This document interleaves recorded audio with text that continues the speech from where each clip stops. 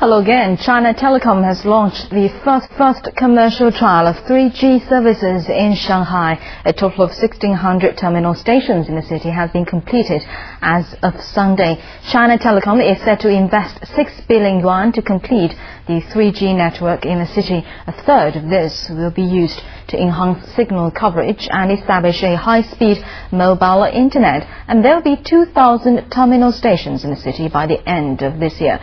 China Telecom's 3G service is based on CDMA technology. The wireless band speed can reach 3.1 megabits per second and 20 times that of the 2G era.